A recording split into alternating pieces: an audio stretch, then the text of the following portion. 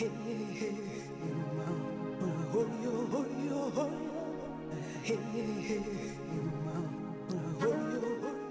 morning. I'm your host, Claudia Shamba, welcoming you to the October 30, 2018 edition of Ask a Leader. 1 week till the midterm elections, folks, and today is the deadline for your absentee ballot filing, and today is full service voting early at the pop-up at UCI at the Flagpole Pavilion adjacent to the administration building. Today we continue local election coverage with Irvine City Council candidates Kev Abazajian, UCI physicist, in the first segment, and in the second segment, Frank McGill, an urban planner. After the show, listen for a podcast we'll conduct later this morning for City Council candidate Farrakhan. We'll be right back after a short station break.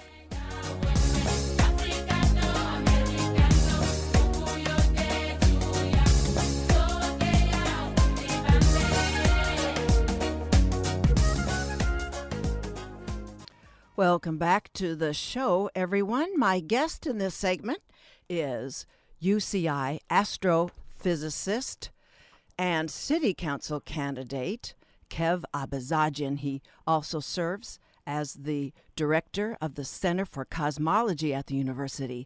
His work includes studying the origin, structure, and composition of the universe and fundamental physics governing it. He's flipping the perspective completely to run as a municipal candidate. Ha!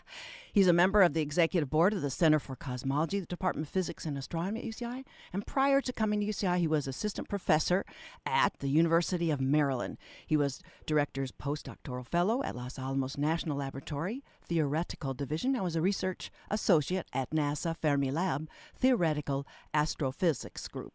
He earned his Bachelor's of Science at the University of Houston at University Park and both his Master's of Science and PhD at UC San Diego. All this work in the era of politicized climate science brings him down to earth in the muck of the crossfire of climate skepticism, which is bringing to some civic leadership. Kev serves on the Cal State University UC Cal Bridge undergraduate program, the UC Irvine Council on Faculty Welfare, the American Association for the Advancement of Science, the Friend of Science Network, Union of Concerned Scientists, the Board of Advisors, and California Coordinator for 314 Action, the Armenian National Committee of America, Armenian Assembly of America, the American Astronomy Society, and the American Physical Society. Kev's cut his teeth on civic engagement and politics dating back several decades in the western states. His endorsements include the Sierra Club, Orange County League of Conservation Voters, Southern California Armenian Democrats, Armenian National Committee of America, and 314 Action. And he is making his way to the studio. He's not joining me in the studio yet, but he will be. Welcome to Ask a Leader, Kev Abazajian. Thank you so much, Claudia, for having me on. Well, we're going to be asking everyone that are on, well, most of people, I haven't gotten answers back from a few of the candidates running for the two open seats for Irvine City Council, but we're trying to keep very comparably questions to each one of you. And so we'll start, Kev, what for many years, Irvine has established and been known for its unique and visionary institution building. What stands out to you as something worthy of building upon? Well, I mean, the thing that comes to me right away is the university. The university was founded as a kind of a founding institution for the city, and it predates the city by about 6 years. And, it was the jewel. If you look at the original plans that Pereira made of the city, the streets of Culver and Jeffrey are like a necklace, and when Jeffrey turns into the university, that necklace crosses, and UCI is the jewel at the end of that necklace. And, that symbolically represents the role that UCI has played in the city for a long time. And I think it's time for the university to actually take a bigger role in this community today. Well, so actually in the earliest parts of your campaign on your stump, I've heard you make some interesting connections also with the city and the town and the gown with respect to the ozone layer. Right. Yeah. So UCI's role in the city predates it, but also is really integrally part of it from the 1970s until today. And in the 1970s, UCI had a really remarkable role in shaping the future of an environmental catastrophe that was unfolding, which was the destruction of the ozone layer. And in the 1970s, Sherry Rowland, working with his postdoctoral scholar Mario Molina, they found that chlorofluorocarbons, or CFCs, were destroying the ozone hole. And they destroy ozone in particular is what they found in the lab. And then they modeled what it would do in the atmosphere, and they found that that would be destroying the ozone layer. And this was originally just from modeling, but they actually found that it was also occurring actually in the real atmosphere in the 1980s.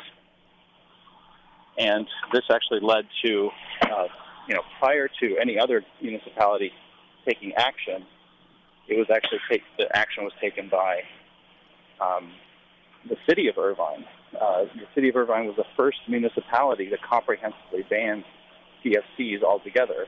And the historians of this policy epoch say that was actually crucial to get other municipalities and institutions and governments on board to the banning of CFCs in the 1980s, and also to passing the Montreal Protocol, which was an international treaty that banned CFCs globally and put in a process in place to do that.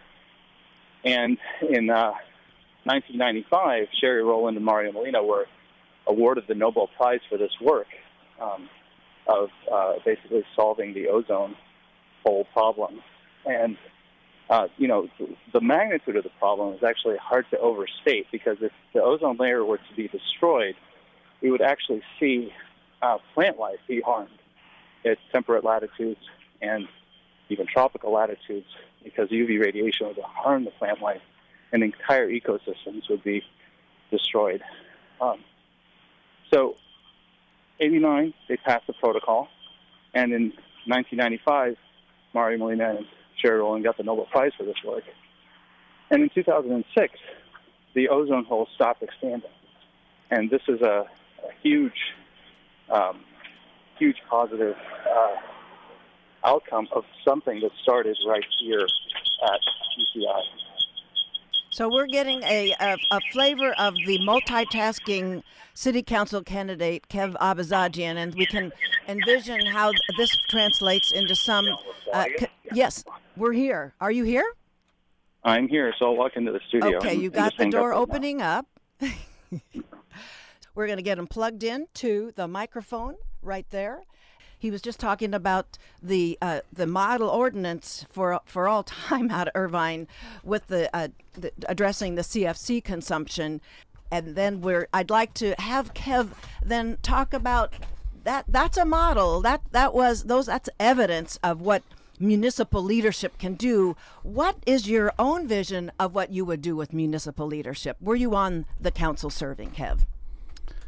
Well, with Irvine being such a leader in the past, and being a place that actually is such forward thinking and positive kind of framework that they really have based their vision on. It's actually been such a desirable place to live because of this kind of forward thinking, inclusive framework, evidence based, value driven community. And so that's really something that's led to UCI, being an integral part of that relationship with the city. So I think a lot of the positivity and the kind of community driven framework that was the founding of Irvine and the city, has kind of been lost in the past 10 years or so. And particularly in the 8 years that I've been here, you've seen that the city council is actually completely detached from the community and its values. If you see that what this community is, it's actually progressive, it's inclusive, it's diverse, it's a wonderful place to live because of that. It's got a majority-minority population, and a majority, or about half of the population, are immigrants. So, like me, I came to the U.S. when I was 5 years old and escaped the Soviet Union with my parents and came to the land of the free. And that's the same kind of vision that draws a lot of people to the U.S. and particularly to Irvine. So right now, the city council is actually exclusive. It's narrow. It's not data-driven. Well, we'll get into some of those things for Sure. comparable questions with all of the candidates. So, well, we'll take that up then. The Mayor Wagner put out twice now on the agenda before the City Council a measure to defy, if in effect, the Senate Bill 54, the sanctuary city measure. How would you handle that measure that he put on the agenda? It was postponed. It may still come back because it seems to be of interest to him. How would you handle that? Were you serving on the council, Kev? Well, I plan to be and hope to be on the council with the voters of Irvine weighing in right now, including on campus. You can go to the flag polls and vote. Anybody that's a registered voter can go and vote right now at the flag polls at UCI. Or if you're not even registered to vote, you can come and vote provisionally, and your vote will be counted if you're a valid voter or eligible to vote. So how to handle that is, we have to speak forcefully for the communities that have to be served by our city. And those communities include immigrants. As I just said, about half of our city are immigrants. And they have to be able to trust local officials, and in particular, they have to be able to trust the police. If something goes wrong, property crime, or even worse, violent crime, happens to them, they need to be able to contact the police no matter what, no matter their documentation status with the federal government. And if they can't, that means that crime is something that they will get away with. The criminal will. So we need to, speak on behalf of immigrants of all backgrounds, of all documentation status, and make sure that they are comfortable coming forward to the police if a crime occurs. I'm lucky enough to be married to Charis Kubrin. She's a professor here at UCI, and she's a professor of criminology, law, and society. She's definitely the better half of me, and she's written in the public policy and politics journal or newspaper called The Hill that sanctuary policy is actually good governance. And it's because of this reason. It's good governance because it protects communities, it protects the relationship between communities and the police, and it will reduce crime, and also is more humane, and really just leaves federal law enforcement, federal immigration enforcement to the police, to the federal government.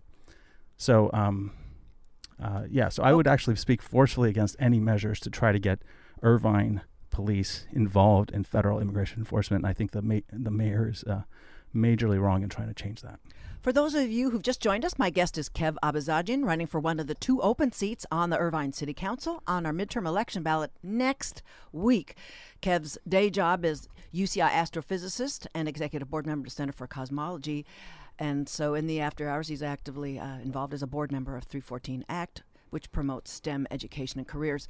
So I've been taking every single survey that's coming in, my landline. Got to keep that landline. Never know we're going to need it for civil emergency. So all of the survey push questions I'm getting that are obviously for municipal candidates, they're all about traffic. Is there anything like smart development on candidates' minds that deal with what, either in terms of the development orders that are issued for housing units or for actual incentivizing for net zero kind of transportation choices? So what's amazing about this entire race that almost every single candidate, is talking about their traffic plan, that they've got a detailed one to reveal to everybody on November 7th, the day after the election, and they're going to solve everything. And, this is the same thing that we've heard every 2 years, because we've gotten an explosion of growth that has led to enormous amounts of traffic and no other ways of getting around other than cars and roads. And, Irvine, as I said, is a visionary place, and it needs to be that way in terms of its modes of transportation. We're really far behind our local regional counties like LA County, San Diego County, and having multiple modes of transportation, better busing, better things like streetcars, trolleys. You see the trolley system in San Diego is actually getting expanded to go straight through the heart of UCSD. And we need that to happen right here in Orange County and right here in Irvine. Wait a minute. Fixed rail in beautiful, lovely, luxuriating La Jolla? Fixed rail straight through the heart of La Jolla. That's right. Oh, my goodness. So, I'm still looking around. I use my bike whenever I can, and I'm looking for incentives for either what UCI's role is or where developers put in infrastructure that accommodates locking up our bikes, our access, ingress, egress with safely with our bikes. How we can use the traffic lights to cross. There's some really awkward gyrations, and the nano detail for a cosmologist, I guess.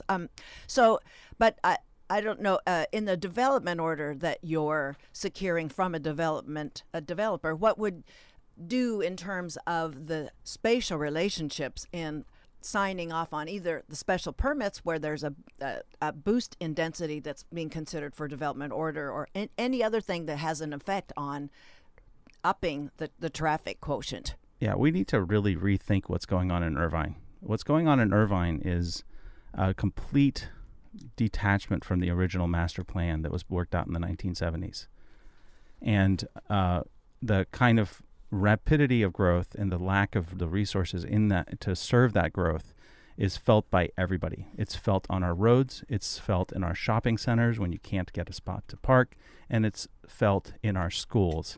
There are parts of Irvine where the enrollment was 35% higher, I'm told by school board members, than it was expected this academic year. That's unacceptable. This needs to change. We need to have a better relationship with how growth is affecting everyday lives of our community. So one thing about development, and I have to bring this up because it just happened this weekend, is I was attacked with a hit piece from a political action committee that is funded by the second biggest developer in Irvine, 5 Point. Actually, they're not based in Irvine. They're an outside entity that wants to basically control the Irvine City Council. They've got their favored candidates, and I'm not one of them. So they actually waged through a PAC a hit piece that was completely false and frankly slanderous against my personal character. And they claimed that I used government resources illegally for political activity. They claimed that I want a homeless tent city in Irvine, which couldn't be further from the truth. And they claimed that I'm a politician, which is, I don't know, I guess maybe that's an insult to them because they're all politicians that are waging this against me. But I'm not a politician. I'm a professor, and I've never worked in politics. I've never worked for elected officials. I am a concerned community member that wants to serve this city. And, I think I'm really disappointed in the leadership at 5 Point from funding, being the majority of the funding. Do you know for what this the name of piece. the PAC was, so that people can look at the mailers, because we're still getting mailers. Actually, they're picking up exponentially. But yeah, so the major PAC that's funding it is called Alliance for Jobs and the Economy. Okay. And if you look at that, it's got more than half of its funding from 5 Point itself. Okay. I've been in contact with their PR person who hasn't returned my calls. His name is Steve Churm. I'd love to hear from you, Steve, if you're listening. And I've also been in contact with my opponents that are being supported by that PAC, Carrie O'Malley, Anthony Kuo, and Don Wagner, the mayor. And I would expect them, if they, if I was having a PAC waging seriously false allegations of illegal behavior on an opponent, that they would denounce that action publicly and ask for it to stop. That's what I would do. That's what I would expect them to do, and I haven't heard it. So let's move on to then that it overlapping what you were talking about, that the emergency housing resolution with the parcel that was designated, it was signed off on by the city council up to 2 or so years ago. But with the hot housing market in Irvine squeezing the middle income households, what measures have you in mind to address this then? Right. So if you look at what's going on in Orange County now, we've got about 20% of the population that could afford the median income house. And that's unacceptable. That means we have a housing crisis, and you see it every day with people not being able to afford this area. They're having to be inland in the inland counties and then have to travel into Orange County and Irvine to work. And, you're not going to build your way out of this problem if you build only to the top of the market and not for the workforce that works here. And Irvine has actually been visionary. As I've said, it's a visionary place. It's the only city in Orange County that has an ordinance to require affordable housing and housing affordability. And 15% of any new development has to be for the median income level or lower. And we're actually behind in fulfilling that requirement, which is one of the problems here in Irvine. And we need to make sure we properly fulfill that requirement and actually look at expanding that requirement, because squeezing in 50% of the population into 15% of the market is, arguably not enough. And so we need to look into that requirement, and we need to make sure that that happens. So outside of that kind of ordinance, though, we need to look into the kind of housing and development that the state envisions for our state, and that is high-density housing served by transit. And that's called transit-oriented development, and we need to look at both having mass transit and housing be put together so that we're not simply beholden to the 3,000-pound device that we often get into, or basically get into every day to get around. So over the primary, the city spoke. Admittedly, it's an advisory, non-binding measure, but the constituents spoke 63% of us to affirm the original plans of the Veterans Cemetery. What is your position with where we go with that constituent request? Yeah, so I've been opposed to the swap of the location of the Veterans Cemetery from the beginning. I wasn't on the ballot in June, so I didn't take a very open position about this, and I wanted the voters to decide.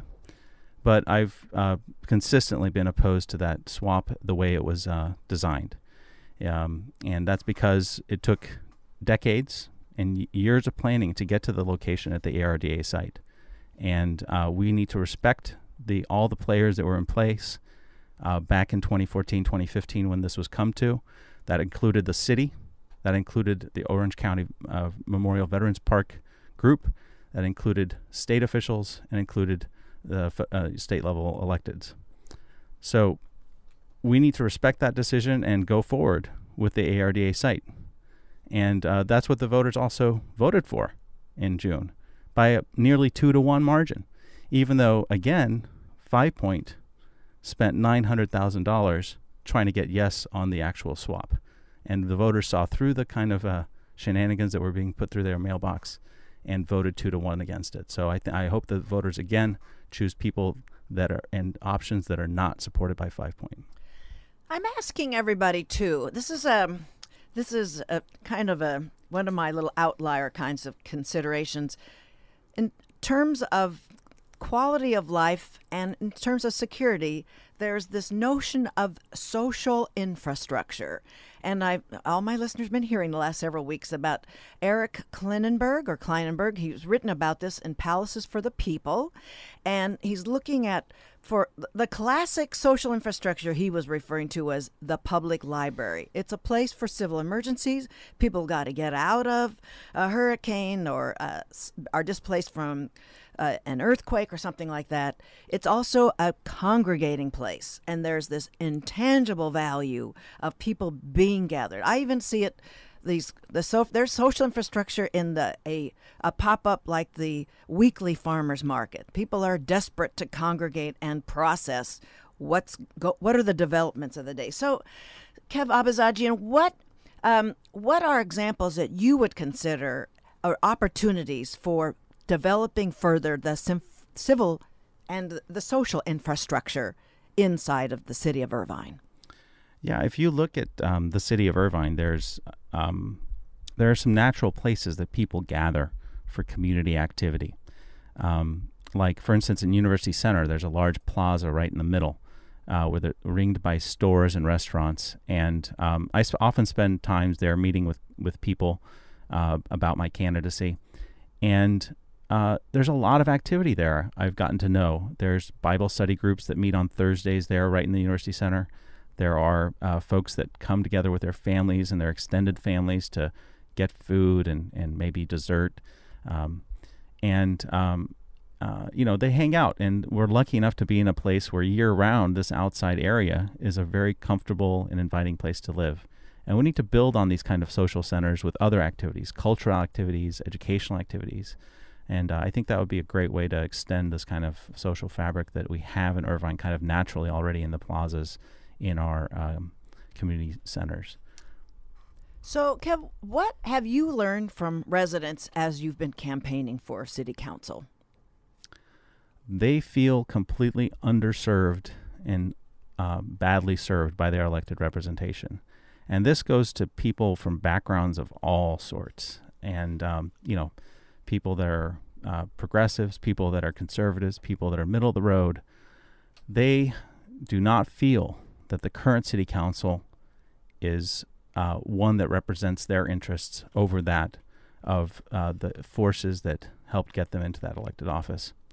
And I think that is a sad situation, and that's exactly why I'm running. And the more I talk to constituents, the more I learn that this is a feeling that is very broad among people of many, many backgrounds. And I've talked to a lot of the candidates running, and you know what? Most of them are running because of this feeling. And they're also of varied backgrounds, conservatives and progressives running, because they feel that a narrow group of special interests have taken over this council, and we need change. So we're down to 1 week. Where are some times or places and opportunities for people to get to meet you if they haven't already met you? Well, time is short. So if you want to meet me, give me a call. My number is 949-424-5141. I'll meet with you anytime that I'm actually available. I've actually got very few events coming up. The number one thing right now is voter contact. And so if you want to meet with me, check me out. Give me a call, and I'll arrange a time in your neighborhood where we could meet and have a coffee and or a beer and talk about what's going on. I'll have that number while I'm on the council, and you can reach me anytime that way. Well, that was one of our many candidates on vying for the 2 open seats at the city of Irvine. And I want to thank Kev Abazajian for coming all the way down in studio to be with us today. Thank you, Claudia. And Okay. I'm sorry my son is homesick today. And that's why I was late. You gotta be where you gotta be. Thanks for joining us, Kev Abazajian. We'll be